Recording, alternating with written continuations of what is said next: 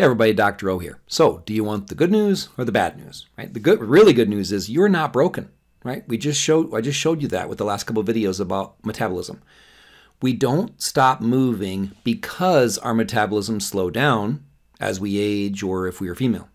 We stop moving and then our metabolisms slow down. It makes me think of this quote from Louis Simmons. He's a famous powerlifter.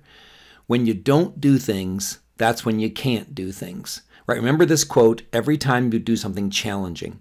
Doing less isn't the answer. Keep doing it until it becomes easy. I talk about this with my dad. He's, he says he's getting winded when he goes up the stairs. Well, there's two options. You can stop going up the stairs and then get weaker and weaker, or you can go up the stairs more until it gets easier and easier. And that's the approach that I told him he should take. All right. So the good news is that if we are the problem, we can also be the solution. So let's look at how N.E.A.T, or non-exercise activity thermogenesis, is the best long-term plan to boost your metabolism and lose weight fast. So we're going back to the charts from the last video. So how does N.E.A.T boost your metabolism? So we remember this chart from the last video. We're looking at fat-free mass and then energy expenditure. So this is the one that showed that people can have wildly different energy expenditures even if they weigh the same amount or are the same size. So it shows you, though, that at any weight, wherever you are on the chart, you can burn a lot more calories than you currently are unless you're already at the top, all those dots at the top. If that's the case, you aren't here. You're not here taking a course on how to boost your weight loss because you're burning 6,000 or 7,000 calories a day.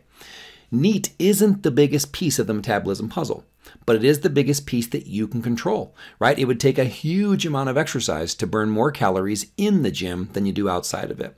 So this is basically showing us that wherever you are on this chart, you can increase your energy expenditure without even changing how much fat-free mass you have, which means we can all burn more calories.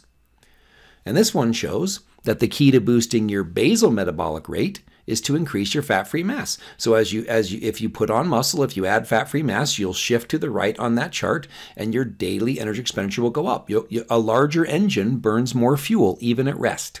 You can't grow another brain or another liver, but you can control how much you move throughout the day, right? Physical activity doesn't just burn calories today, it stokes your resting metabolic rate as well, so that you burn more calories all year round. So looking at these charts, we know that wherever you are, however much you weigh, however much fat-free mass you have, we know you can burn more calories today by increasing your physical activity. We also know that you can increase your fat-free mass and burn more calories every day. Let's look at a study that actually shows the link between physical activity and basal metabolic rate. The effects of habitual physical activity on the resting metabolic rates and body compositions of women aged 35 to 50 years. So these women, between the ages of 35 and 50, were classified as either active, which meant they were physically active 9 hours per week, or sedentary, they were physically active only 1 hour per week. The active group that moved more had a resting metabolic rate of 1,510 calories per day. The sedentary group had a resting metabolic rate of 1,443 calories per day. That's a 67 calorie per day difference. That would be 24,455 calories per year, and that's enough to burn 7 pounds of fat per year just by having that elevated resting metabolic rate. We're not even talking about the calories they burned by moving 8 more hours per week.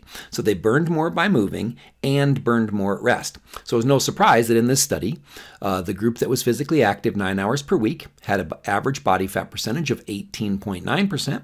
The group that was physically active only 1 hour per week had an average body fat percentage of 28.8%. So this shows you that physical activity will help you burn more calories today and burn more calories every day.